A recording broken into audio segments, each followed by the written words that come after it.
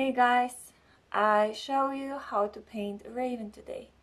So we have Halloween and I thought this bird fits quite well with the celebrations, and I made this one. I did it quite detailed, but don't worry, it does not need to be as detailed as that. And I hope that you enjoy watching the video as well as painting the bird. Okay, let's get started. Here is my raven. It is actually quite detailed, so I put a lot of effort into making a sketch, but I don't use up all the details. However, I wanted to emphasize the feathers. I continue with preparing the colors. So I mix blue out of phthalo blue and some indigo blue, and then I have indigo blue and mixed with some paints gray. I start with the head, so basically I water this part with a big brush, and then I use a smaller brush to add the blue mixture. So I'm a bit more careful here, and I like how it spreads on the paper. It looks a little bit that the bird has a funky style, but later on I will correct it. And I am applying the first layer, just wetting one part and then adding the paint there. And I vary a little bit between those two mixtures what I have, and try to see where I should keep it quite light and where I should add some more darker paint, like here at the chest. So it's more indigo blue and paints gray, but very light. And then spreading the paint again and just working slowly on the first layer.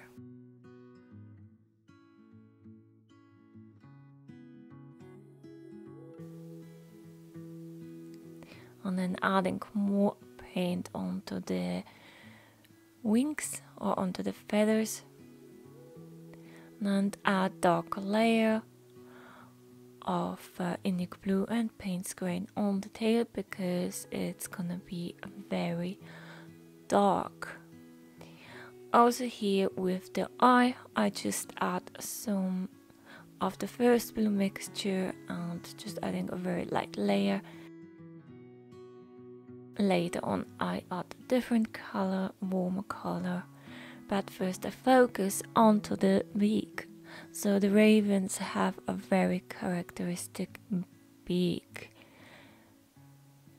It's very long and strong. And here as well, adding more of the indigo blue and paints mixture. However, I wanted that the top of the beak is relatively untouched, so I took some of the paint away, and it should stay also later on quite as a highlight. I mixed some of brown color out of burnt sienna and some deep yellow, and I want to add it to the eye. Also, I will use this mixture later on, but first I focus a little bit onto the beak and add some more of a darker colors here. I try to keep the shape of the beak so it's a little bit round.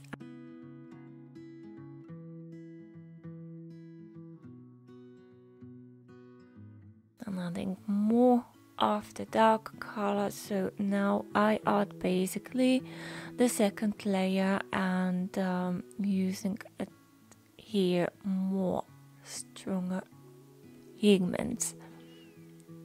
because when I add the third layer, it's gonna just be emphasizing the details. So now I put a lot of focus where is the roundness, where are the shadows, and how dark certain parts of the body look like on the bird.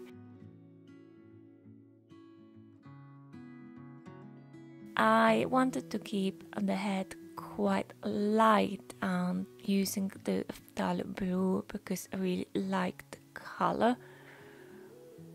But I leave here as well some highlights which are around the beak, between the beak and the eye. At the same time, I add already a darker shade, so I mix the color more of the paint gray and the blue, but adding really much more paint gray, so it really looks much darker. And then here as well around the beak, it should stay quite dark. So now I added also some black to the mixture, and I spread it slightly downwards.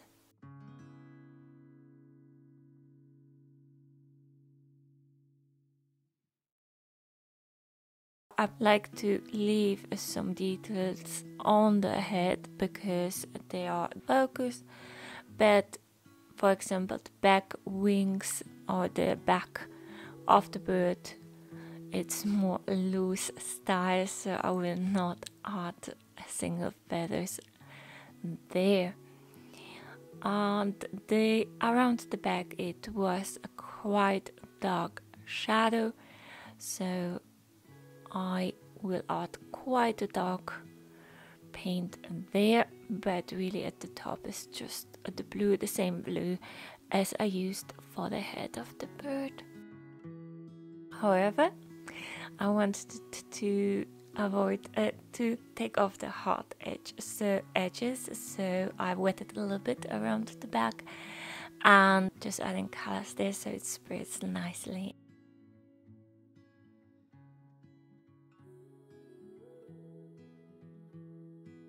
And then at the chest, it had a very dark chest area.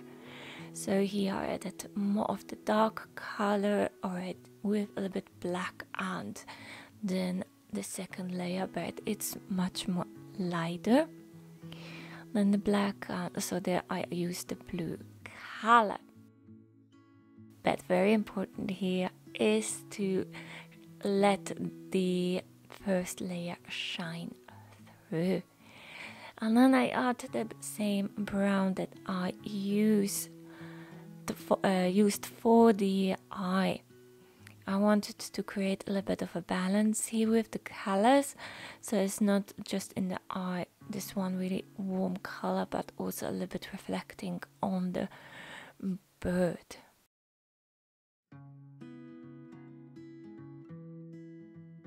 And then continue with the second layer underneath the wings, so basically at the belly and on the leg.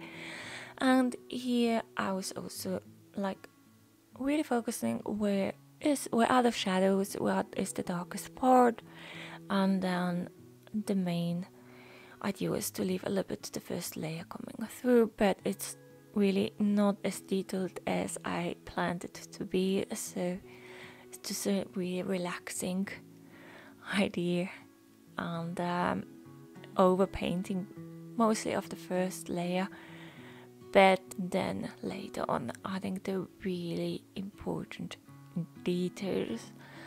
I don't want the wings to be too dark because I really want to have more darkness underneath the belly, and then as well on the tail of the raven here. The ravens are very, very beautiful birds and actually really interesting. They're very large birds. Last year I have encountered a big family and was really nice to see, and they were a little bit upset that we were walking with the dogs through the forest, so they have quite noticed us. But they are also very common in Lapland. I thought originally that birds have difficulties of finding, for example, food in Lapland, as there aren't really that many people living there, but they are feeding on quite a variety of foods. So, for example, insects, small animals, unfortunately other nesting birds, as well as food waste, but also on fruits and seeds. This is why they're very common in different places of the world. And apparently they're very intelligent birds as well, so their cognitive level might be close to adult grade ape, according to some studies. And they have a great memory, so they can quite well recognize faces and remember who is good to them, or maybe who actually is dangerous to them. And they give the information to others as well.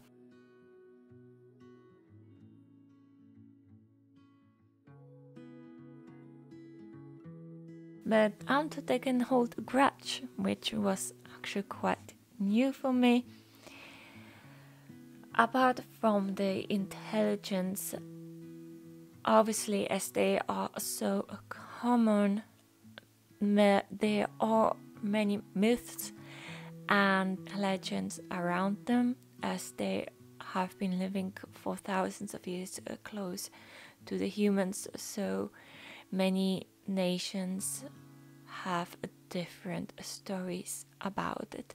But because I am living in Finland and I'm more related to the Nordic mythologies, so I know many stories about Odin, the Norse god or the Viking god, and which is also known as a raven god, because he has sacrificed his one eye for the wisdom, and relied on two ravens, Hagen and Magen, as messengers. So what else is happening in the world? And actually, Hagen means thought and Magen means memory.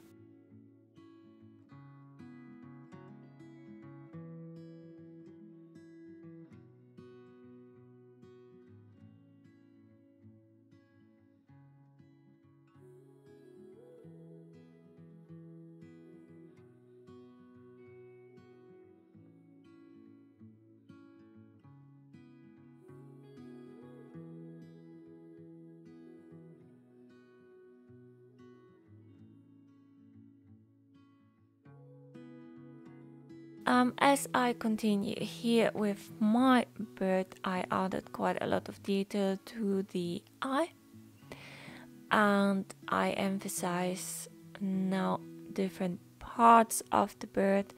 So here I focus still on the eye, but as well as on the feathers. I try to add dark colors underneath some of the feathers, so they're kind of a little bit striking, especially when this area is very light in color.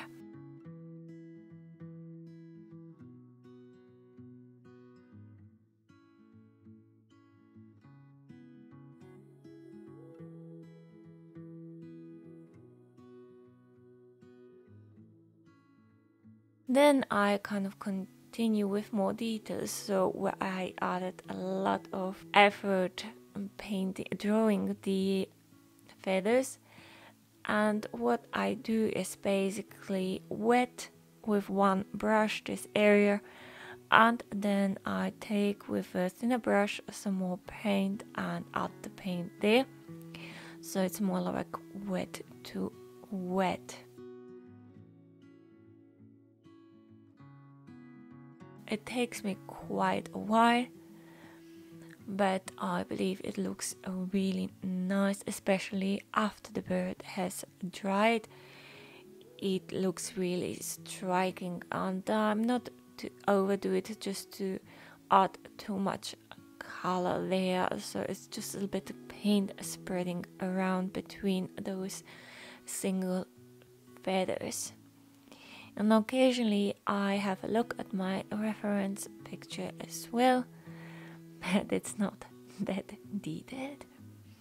And here at the back, having more of the dark color, so now I added more of the black color to the mixture, but it still contains indigo blue and paints gray. And also with the large feathers, I add some water and then the paint.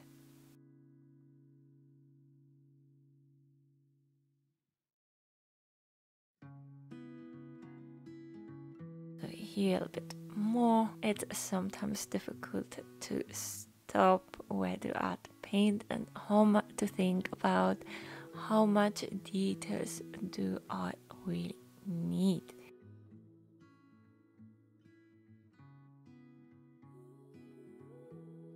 And then the tail of the bird was really dark on the reference picture, so I added a lot of paint. And as well, it is quite important when you paint it that you prepare a lot of paint ahead, which I did not do, and I occasionally had to take a break. Even though I wetted some of the areas, so I still had to mix more of the colors. Especially darker colors are a little bit trickier because you can't add too much water. And here I emphasize the wing structure from the side, so we really needed there some dark colors, and as well as on the back of the bird.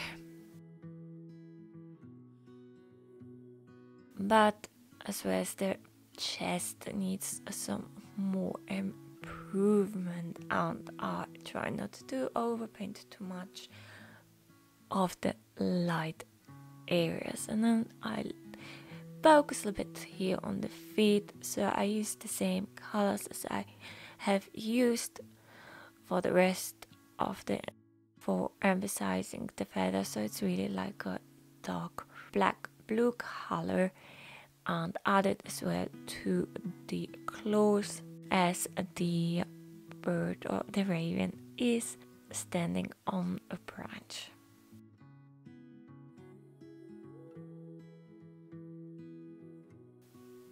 And then a little bit more emphasizes onto the beak, but not too much, as well as a bit adding more color.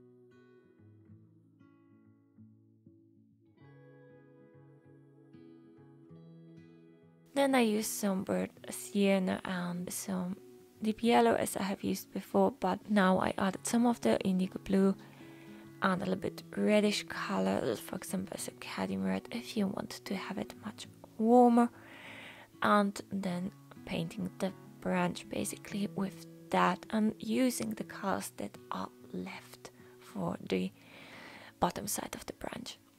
And then I wet the paper and add some light colors of Thaler blue and indigo blue, so all the colors that I have used before. For the background, I want to have it quite blurry, so this is why spraying the paper is quite good.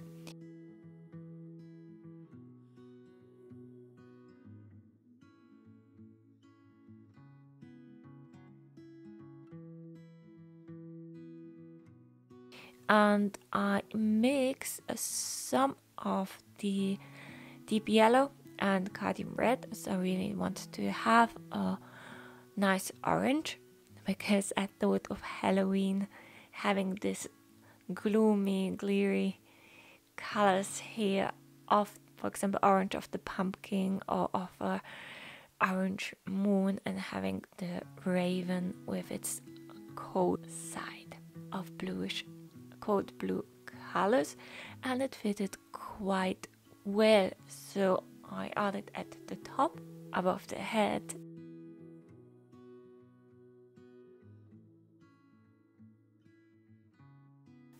Yes, that's it.